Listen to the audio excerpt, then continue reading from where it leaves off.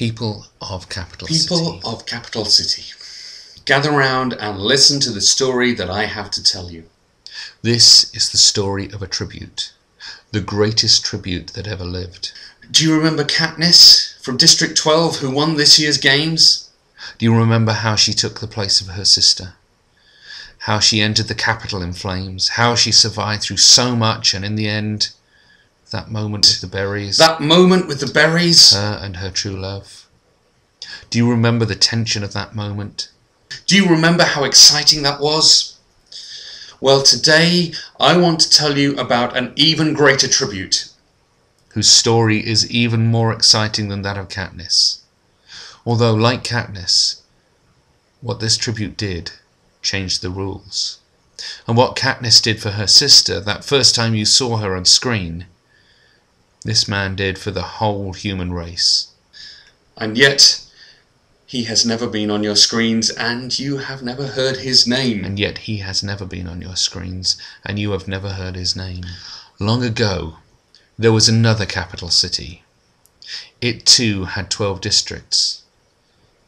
But the capital was invaded and taken over by outsiders. Outsiders who ruled over the people against their will. These rulers demanded tributes of the people. Sometimes they were forced to kill each other in games, in great arenas, in cities far from their own land. There was no television in those days, so people would come from far and wide to see the games. But then there were the other kind of tributes, those who had been declared criminals. For these there were no games. Instead, they were nailed to a plank of wood and hung up in public for everyone to watch them Nailed to slowly a die, plank of wood and hung up in public. as a reminder that no one should rebel against the new rulers. As a reminder that no one should rebel against the new rulers of the capital. When the great tribute came, he was declared a criminal. Though he had done no wrong, he was declared a rebel, but all he had done was to tell the people the truth about the world they were living in. The secret good news about the world and something special that was about to happen. Yet they took him as a tribute anyway, and he died. And there was no way for that kind of tribute to win. So it seemed like the good news would be lost. But there was a deep secret to this man, and his story was not finished. Do you remember in this year's games when that little girl, Rue, was killed and Katniss decorated her body in flowers? Well, before the time of the great tribute, there was another teacher who spoke these very ancient words. He said, "From dust we are born, and to dust we return." That teacher went on to say that when we are gone, we are forgotten as if we never existed. When Katniss put those flowers around Rue's body, she declared to the capital that this girl would not be forgotten. This girl will be remembered. This girl will be remembered, and though the flowers were not shown in the highlights, I know that you all still remember that image. Let me ask you this. Who created this capital city? Who created these buildings? Wasn't it people who are long since dead and returned to the dust? And who created the ground upon which capital city stands? Who created the coal that is mined by District 12? Who created the first plants before District 11 Who put even the fish existed? in the sea for District 4, or placed the raw materials in the ground for District 3 to make use of in the factories? Do you think that it was the people who rule capital city today?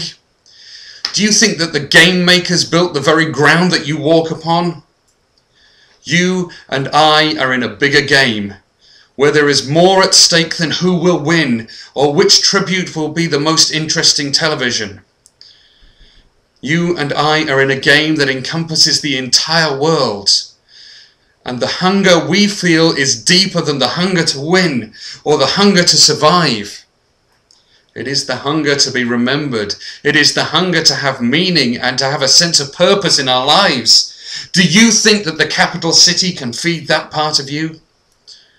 Do you think that you will be remembered by this city when you're gone? There was a rebellion here many years ago, and to this day, tributes continue to pay the price of that rebellion. But let me ask you this. Did Rue lead a rebellion against this city? Did Katniss? And did the city create the land that Rue and Katniss worked upon for your benefit? And so I ask you, who is it that you need to pay tribute to? Who have you rebelled against? Who have you offended and who have you hurt? Whose goodness have you not repaid?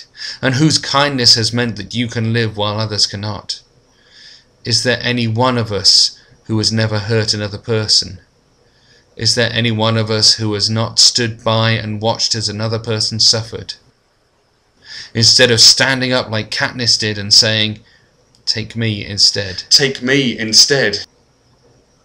And if there is a great game maker, the game maker of all things, a creator of all things before all cities and all districts, a creator of the earth and sky, who put fish in the sea and coal in the earth, then who is to pay tribute to this creator? For all the rebellions that have been raised up against him. We rebel against him every time we cut down a tree and do not replace it. We rebel against him every time we dig up coal and have no concern for how it will be replaced. We rebel against him every time we take fish from the sea and forget to give thanks for the one who created them in the first place. But most of all, we rebel against him every time we harm another human being, because here is part of the secret truth. Part of that good news that we thought was lost.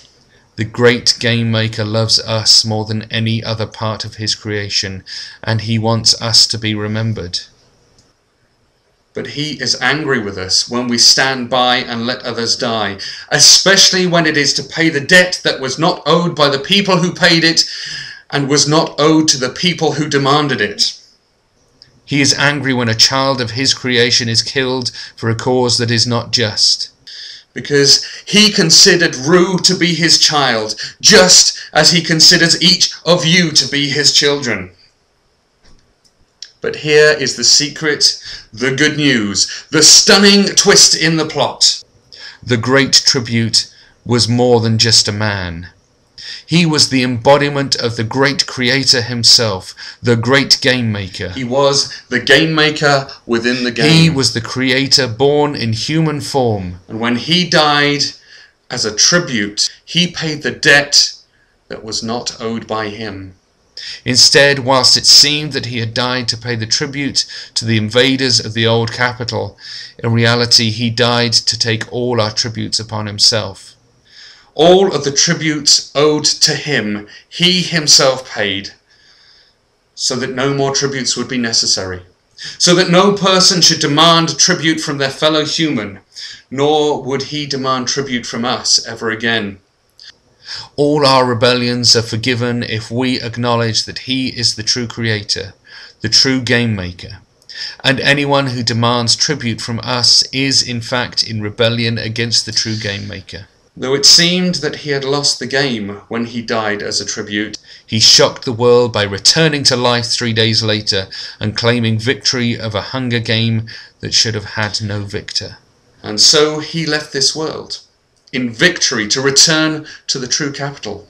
A city that is beyond all our games, beyond our work, beyond our districts, beyond Panem, beyond this world and beyond death, where the great game maker and the great tribute rule as one for all time. And we shall all be remembered if we believe, because we will be in that capital together. One day we will all be in that great capital together. And although he has returned to the true capital, he did not leave us without help, for we have a gift from our true sponsor, in the form of his Spirit who remains with us, so that just as we are not forgotten to him, so he is not forgotten to us. The name of this tribute was Jesus. Follow me, and I will tell you about his adventures, and I will teach you how you can know this tribute today, and I will show you the way to the true capital. And I will show you the way to the true capital.